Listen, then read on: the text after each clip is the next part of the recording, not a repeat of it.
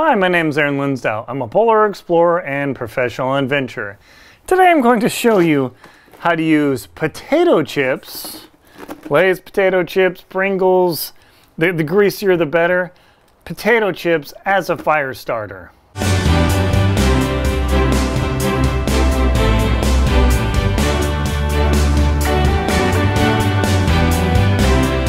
Is it possible to use chips as a fire starter? Absolutely. As I'll demonstrate in this video, the greasier the better. These Lay's aren't actually that greasy. I should have bought a regular bag, a big old bag of regular Lay's dipping chips, but boy, I'm just so salivating thinking about eating this. But on a backpacking trip or an adventure, and oh man, I've got this, but I can't get anything started. Could I get something going to burn? Yes. Now, chips require an open flame to start. You can spark them all day and it just won't happen. But if you use cotton balls or tampons or wipes or anything that you can get an open flame going, then you can actually keep feeding chips into the fire. And that's what I'm going to show you right now, is if you apply this flame to the chips, you have something that will burn. Okay. So let's see if this works. I'm going to add my open flame to the potato chip, and we're going to see if we can get it lit. All right, let's see. Come on, baby. There's a little flame. Woo-hoo-hoo. Now note that this technique is weak.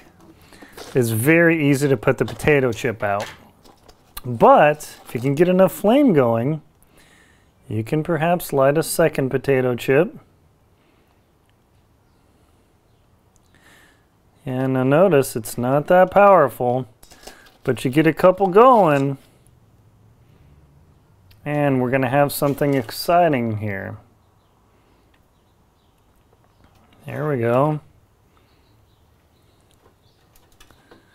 There you go. So see, that oil and grease in the potato chip is quite flammable, and that is more than adequate to get your fire started. So if you're having trouble with tinder, you can always use your Lay's potato chips to get your fire going.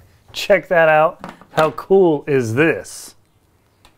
As you saw, once I got the potato chips burning, they actually burn for a long time and they're still smoldering. Check that out.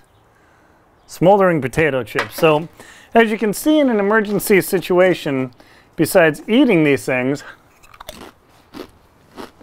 and sitting there freezing while you're actually eating a fire starter, granted you have to have an open flame, but check out one of my other videos about using tampons, cotton balls, Q-tips, just about anything to get an open flame going, and you might be able to get this chip burning. It does take a little bit of flame contact to get it going, but boy, this works super well, and it sure tastes good. My name's Linsdau. I'm a polar explorer and professional traveler. Please like and comment on my video, and if you found it helpful, subscribe to my channel. Thank you very much for watching, and enjoy your outdoor adventures.